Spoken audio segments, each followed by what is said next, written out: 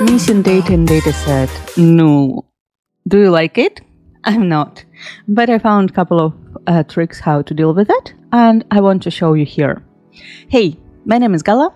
I'm Looker Studio expert and the founder of Gaille Reports, where you can find some dashboard templates for marketing and order some customization. Let's back to our topic. I created sample dataset. We have, for example, Google Ads, Facebook Ads, and LinkedIn Ads, and we want to calculate total cost. I did it in Google Sheets, but it could be any data source, it doesn't matter. You will not see any difference. So when, first of all, let's come back to Looker Studio. If this is our main table, where we show all data that we have, just it. And this is our second table where I will try to work with this and to find a way how can I calculate total cost. So when we have null, total cost will be null. Sometimes when you use, for example, Supermetrics as a data connector services, you can select change null values to 0. And in this case, if we refresh, cost will be counting normally, so we can see Google and LinkedIn, Facebook at 0, so total cost is calculating. But it's not always possible. Sometimes we really have null that we cannot manage. So first option, if you can avoid nulls and use 0 instead in your connectors or when you set up your database manually in Google Sheets, just use 0. It will be much easier for you to deal with that. But let's imagine I don't have this data. Somewhere here is calculating correctly. We don't have this data, for example, like this. And we still need to calculate total sum. Google Sheets is calculating without any problem. But when we refresh our Looker Studio, we see that if data in one column is missing, the total sum will not be calculated, but total summary is counting still. So, first option, let's create, how did I do total cost? First of all, it's easy. I created add metric, I created calculated fields. Oh my god, I cannot do it because when I'm recording video, maybe I can, yeah, I can do it like this. So I have add field and I just add total cost, selected data type and added here my fields. Easy. But we already know that we have null, so total, we can say cost 1. If null, we can say even this.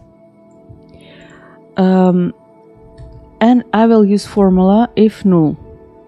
This is super easy formula, and this formula has 2 fields, input expression and null result. So here we can use next option. We can use Facebook Ads, and if this field is null, change it to 0. This will be our option, and if we press apply, you can see resize column, fit to data. Okay, I want to make it in the center as well. So already cost if null, we already have 0 here, and with this case we can summarize total cost. So our formula, that our basic formula looks like Facebook plus Google plus LinkedIn. Our improved formula will be if null Facebook, if null Google,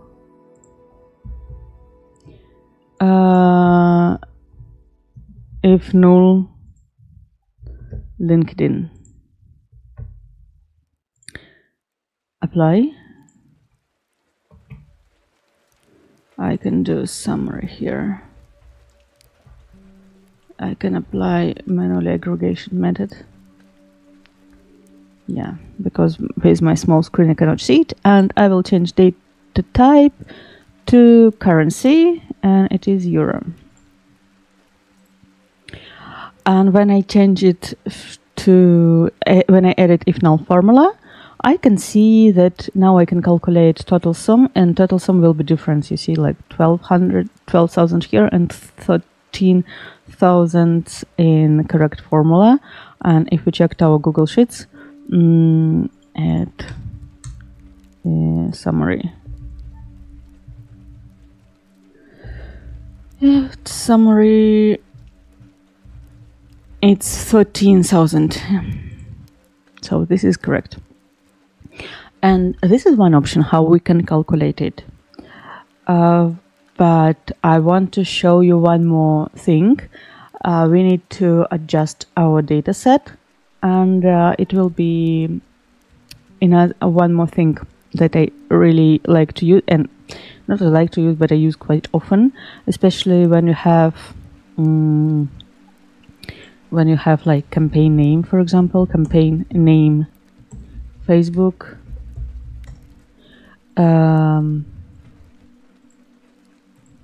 campaign name Google, and you have campaign name LinkedIn,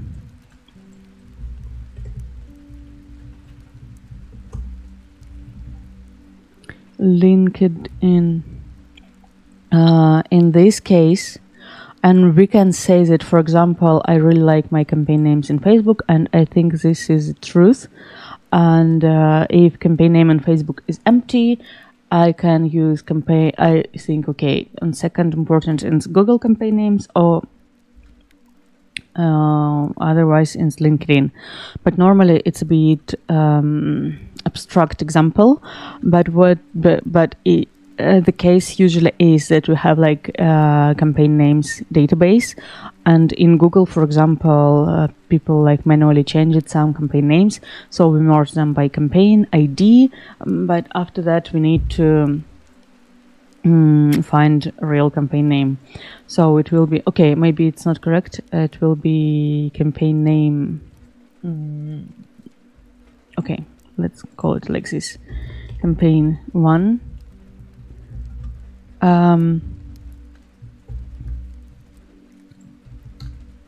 It could be,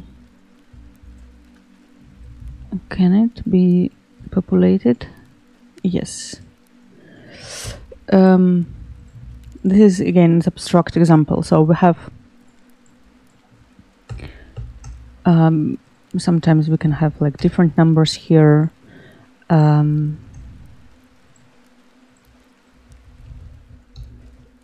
I want to say that here is 3 numbers, here is 4 numbers, whatever.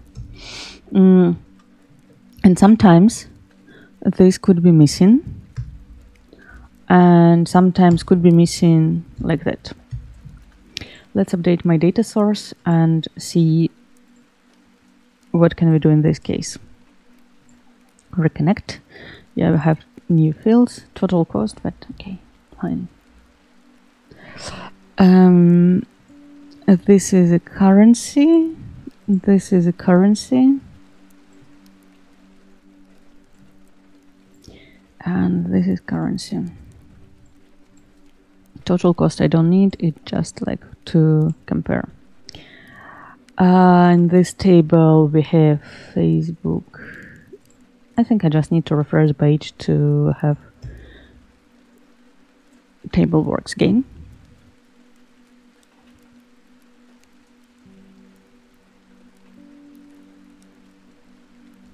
Show me.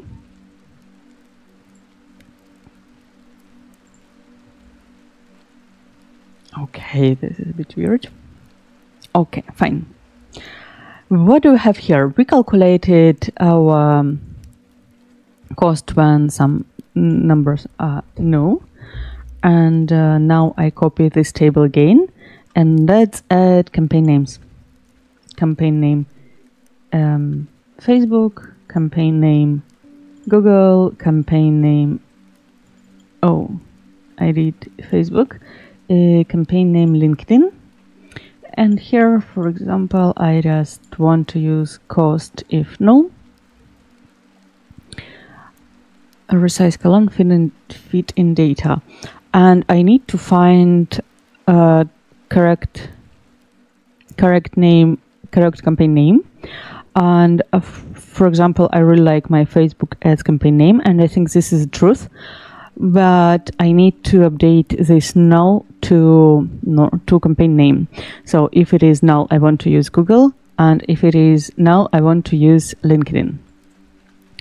And I can use the same formula as I used before, if null, but for dimension instead of metrics.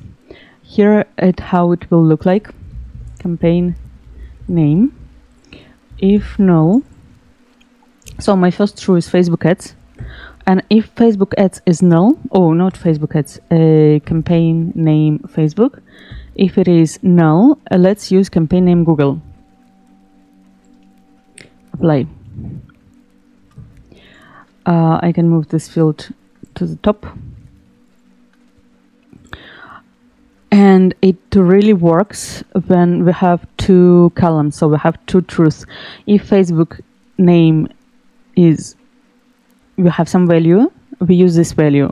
If it is null, we use value from Google Ads. But in our example, we have 3 platforms.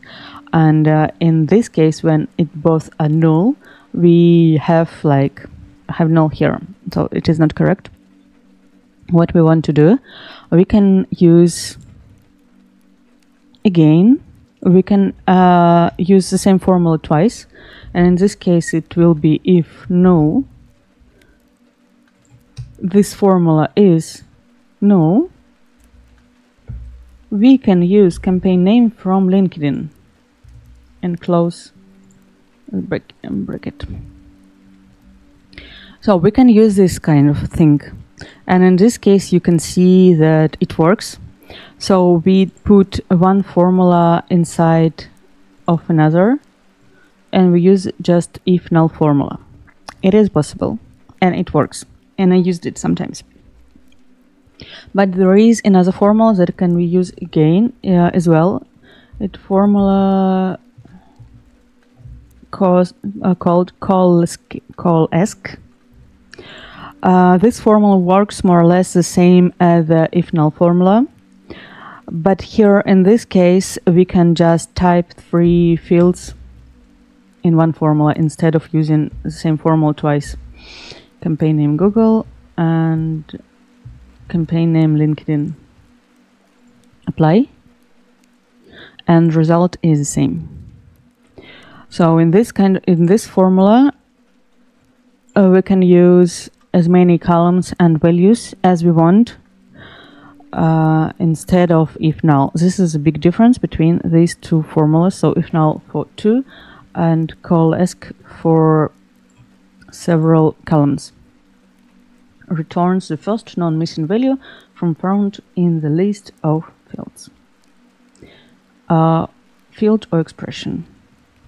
So we can change it to 0, for example.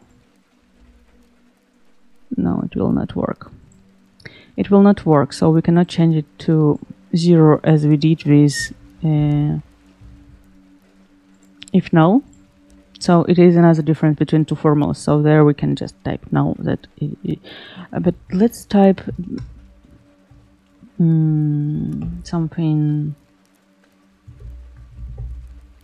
like that. Something like that. If I type like text field, it will work. Okay. Sorry, with null it was a bad example because null is a number and this is a dimension, it's text fields. So that was the reason of error. If we add here text in field, it will work. But for our case, we need campaign LinkedIn. That's it, what I want to say. Actually, you can use always COALESCE function instead of if null. I'm not sure, like from what is better, but you can use. But I don't know, like I think I used to it IFNULL when I have two fields, and if I have more than two options, I like to use COALESCE function. I think that is it. And we observed how to work with IFNULL within our metrics, so we can use IFNULL function to summarize. And yeah, I think in this example, IFNULL, it's more relevant to use this IFNULL function, because we just change it to 0 if our metric is 0. But for dimensions, I think it makes sense to use this function COALESCE, because it just, I think, makes your code easier and less formulas. That is it. Let me know if you understand the point, if you like this video, or if you don't like this video, let me know as well. How do you work with missing data? I'm curious to know how you deal with that. If you like, I'm always happy to learn new tips and tricks. Hope you like this video. Don't forget that I have online store on my website where you can find some ready templates in Looker Studio for marketing and sales. I have really nice cohort templates, return customer analysis, and some specific dashboard for paid ads. Recently, I launched really great Google Ads template. So check it out. Let me know if you have questions, and talk to you soon.